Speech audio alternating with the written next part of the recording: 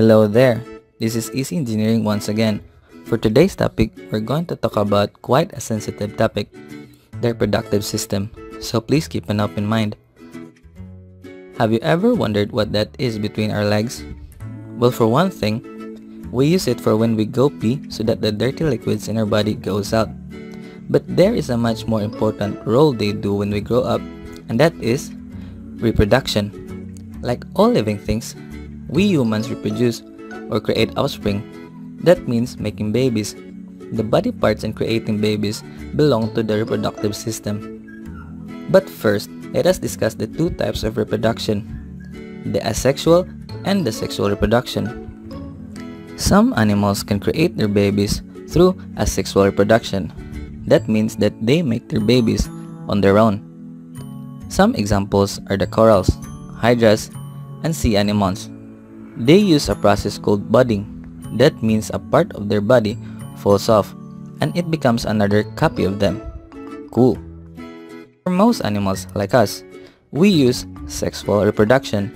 That means that our two sex cells, one from a male and one from a female, join together to create the baby.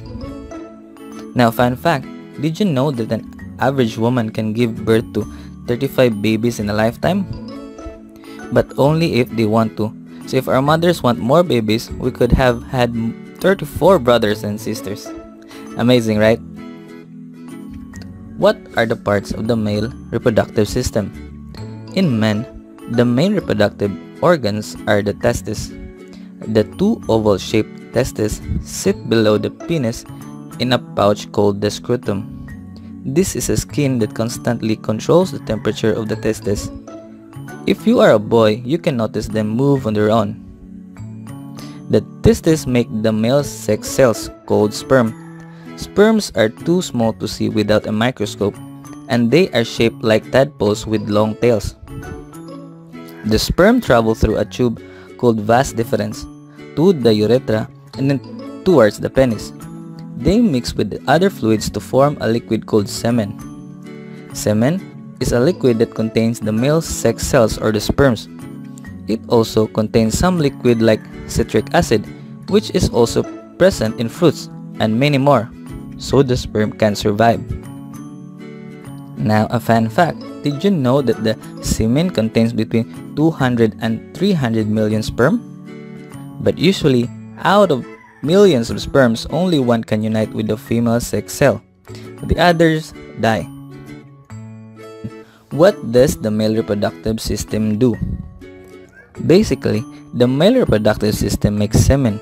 The male reproductive system also releases the semen into the reproductive system of the female during sexual intercourse. Remember, only grown-ups and married people like your mom and dad can do these things. Now, during sexual intercourse, a small amount of semen passes through the tip of the penis into the woman's body. The sperm then travels toward the woman's sex cell or egg. And lastly, it produces sex hormones, which help a boy develop into a man during puberty. Now, let's talk about the female reproductive system. In women, the main reproductive organs are the ovaries. The two almond-shaped ovaries sit inside the lower belly. When a girl is born, her ovaries contain up to 500,000 egg cells. And that's a lot. But sadly, that's all they get in a lifetime. Two tubes called fallopian tubes connect the ovaries to the uterus. The uterus is a muscular organ that holds a growing baby. So remember, the babies grow in the uterus, not in the stomach. When a girl is about 12 years old, one ovary releases an egg once a month. This process is called ovulation. The egg travels from the ovary through the fallopian tube to the uterus. If that egg does not meet a sperm cell on its journey, it dies. The egg and some blood then pass out of the uterus and through the vagina, a muscular tube that leads out of the body. This is relatable to some girls that go through menstruation. Menstruation is normal vaginal bleeding that occurs as part of a woman's monthly cycle and which can be painful. So how does the female reproductive system work?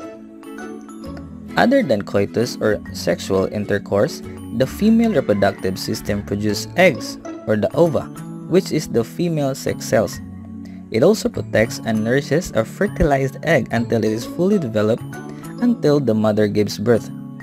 Mothers should always be careful with their babies since not all pregnancies are successful.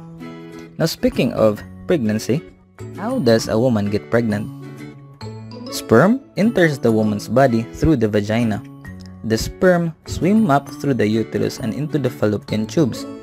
If an egg is one of the fallopian tubes, the sperm try to join with it.